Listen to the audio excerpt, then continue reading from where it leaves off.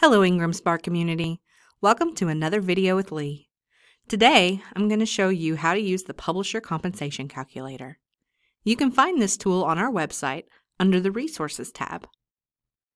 Select Calculators, then choose the Compensation Calculator. To start, we need to choose specifications for the book we want to price.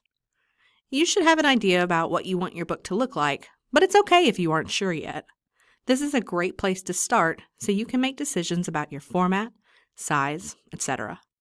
You can make informed decisions once you know a bit more about what the cost to print and your compensation might look like.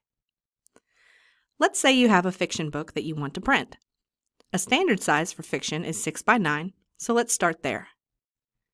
You'll likely want that book to print in black and white, and then you have to choose your paper type. The white and creme options are both the same weight, but lots of text looks a little softer on the creme than the white, so that's a popular option to choose. The groundwood paper has less weight, so it's lighter. It has a creamy color and is similar to the paper used for mass market paperbacks.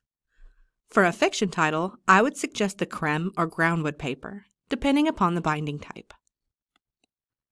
For the binding type, you have to decide if you want hardcover or paperback.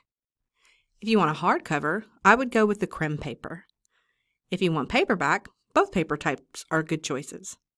Just choose one to start, and then you can change it later to see what pricing would look like for each. You'll see that there's only one option for a paperback, but there are up to 4 for a hardcover. Of the 4, 3 offer jacket options. The case laminate format has your cover glued to the board and no jacket. Start with your preference, or with whichever one you happen to click. Remember, we can change this at any time to compare. That's the beauty of this calculator.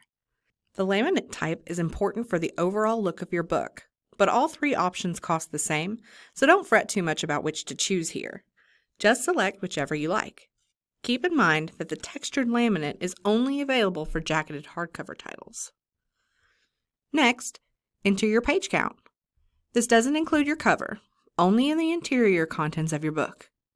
That means title page, table of contents, copyright, dedication, full story, and any end matter you want to include. If you don't have a completed page count, that's okay. Just estimate. Now, consider the typical price range for books in your niche.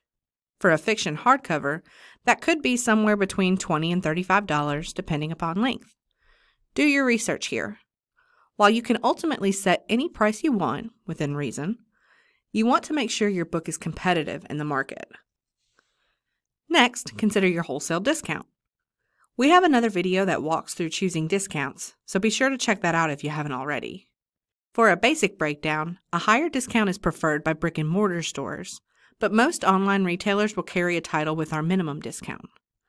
Think about what your intended audience and marketing strategy look like, and let that be where you start. Next, choose your market. This will vary depending upon where you live and where you want to market your book, but it's a good idea to get a feel for each market. Notice that the currency changes with each market. Finally, click Calculate to learn what a book with your specs would cost to print and how much you would earn in compensation for each sale. If that number looks good to you, awesome! If it's not what you were expecting, adjust the list price, wholesale discount, or even the book type to find a combination that works for you. I hope this video has been helpful, and please let us know if you have any questions you would like to see answered in a future video. If you haven't already, also check out our other helpful videos. Good luck and happy publishing!